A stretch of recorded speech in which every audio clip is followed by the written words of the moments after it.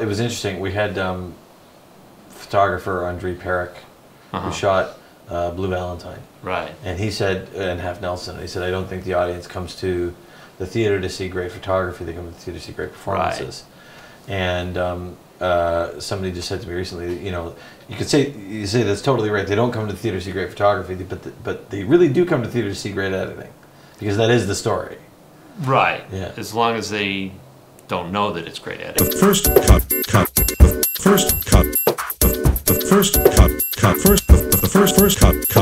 I'll just teach you simple cuts to start with. Welcome back to Craft Truck. In the cut, Kevin Stitt, picture editor. Glad to be here.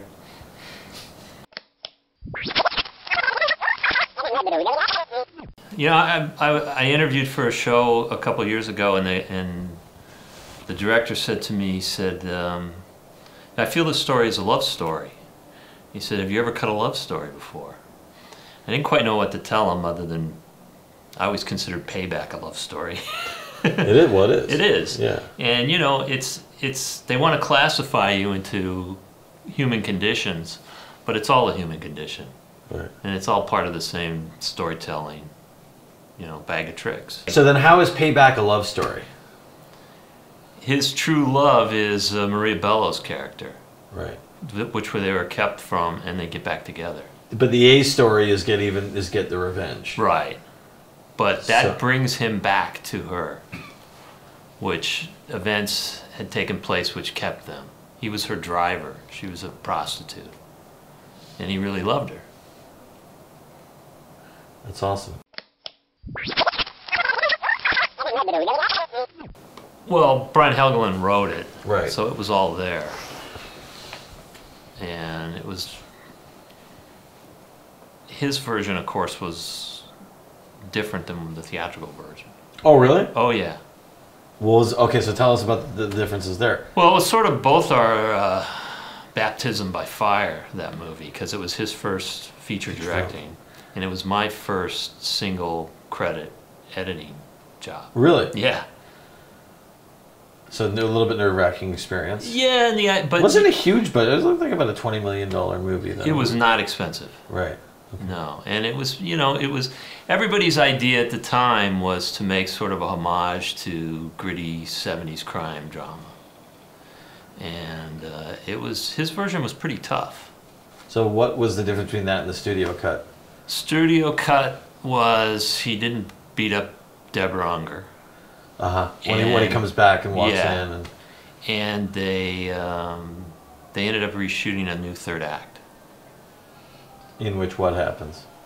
In which they introduce Chris Christopherson as the bad guy, and he gets the money. See, the big stumbling block to Brian's version when we did it, which I thought was the coolest thing about it, because it was just right out of the 1970s, was he didn't get the money. He kills the dog, or he doesn't kill the dog gets killed. They're not sure if he gets the girl, and they're not sure if he lives. It was like... And evidently you cannot make a studio movie with those four aspects in it.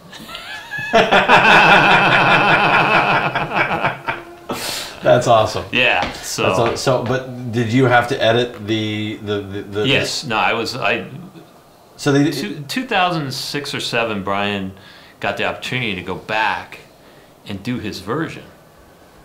And the joke was with Brian, we're working on it. I go, you know, I've been working on this movie for 8 years.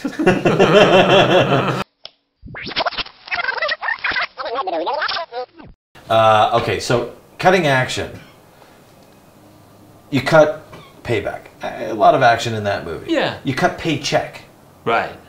A lot of action in that movie. Now you're talking about John Woo, who's constantly moving the camera. Right. There's got to be dove somewhere in the movie. I'm sure there is. There's dove somewhere. There's a dove in the movie. There's a dove in the gun movie. to gun. Got to be a fucking dove in the movie. Gun to gun, face to face gun conflict. Right. Yeah. No. And is there anybody shooting by swinging their hands? I believe so. Yes. Okay. All right, as long as all those ticks. Anyway, John Woo is apparently great to work with. He's a gentleman. Yeah, I've heard that. I've heard that he's just such a sweet, talented guy.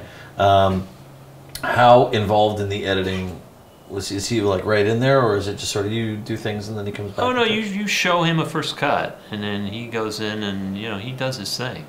Yeah. Right. He's with you though. Yeah. Oh yeah. Totally. Right. And he's a very visual filmmaker. He likes his shots, and he likes to keep the camera moving, and that's just his style. What was the structural challenge of cutting this movie? Well, it's interesting enough. A lot of the movie takes place in front of this viewing machine, which is sort of a podium with a giant screen in it, and which was shot just green screen. Right. And nobody really knew what it was supposed to look like. Right. And so we were going back and forth on this, and people were involved in trying to come up with something. And we were maybe 5 or 6 weeks out from a preview. We definitely needed it. We couldn't have previewed it with green screen. And I used to just poke my head into the visual effects people. I go, "How's the future look? It's gonna be great. It's gonna be great. It's gonna be great." And about every week I'd punch in and say, "How's the future look? It's gonna be great. It's gonna be great. It's gonna be great." So then about 2 weeks before the preview, I go, "How's the future look?" He goes, "We got nothing." So we're scrambling. It's like, well, what do we put in there for this preview? So this is footage that was shot, or is it stuff that was supposed to be CGI'd, or they just everything? It was a mixed bag. So you're cutting the story where he's looking at the screen, referring to the screen, and you're trying to so it's like we're trying to figure the out jaws agape, everybody. the jaws closed, the burrows frown. Exactly. But you have no idea what's going to be shown or what the length No, of these... I mean, there are some story points that can be shot and revisited in the screen, but it's supposed to be very highly stylized, and nobody really could quite figure out what this was supposed to be. So now we got to come up with something. So I called one of the assistants in and I said, "Go get me 2001: Space Odyssey." Really? And where he goes through the black hole? Yes. That's what we used.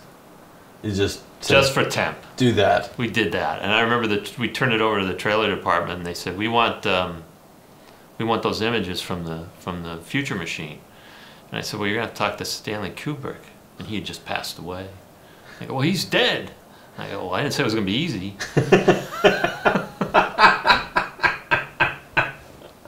That's very good. What is a favorite movie that you've ever cut? It was Knight's Tale. It was just such a different movie. Right. That's really sweet, Kevin. You did Knight's Tale.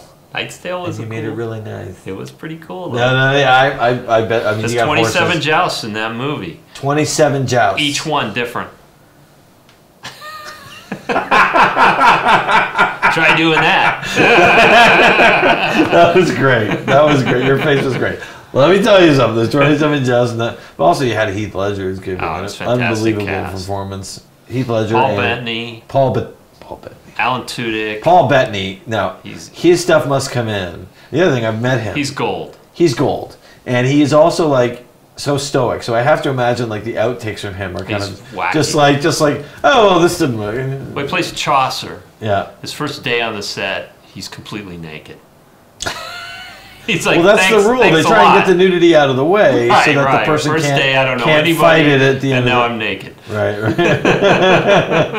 So you've seen Paul's... I have not. There evidently was some sort of a little sock device or something that... you didn't go looking? I didn't want it. You didn't want to? No. Okay, fine. That's not what I heard.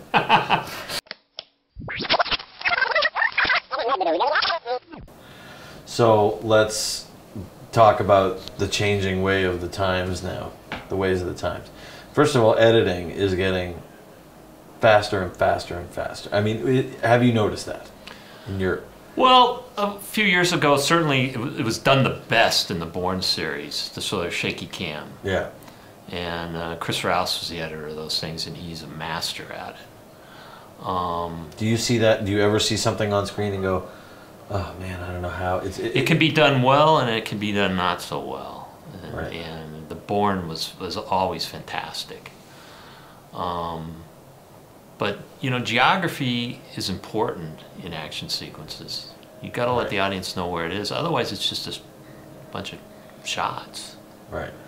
And I worked with Pete Berg on a movie that Kingdom. Yeah, and that was he's a master at that too. Yeah.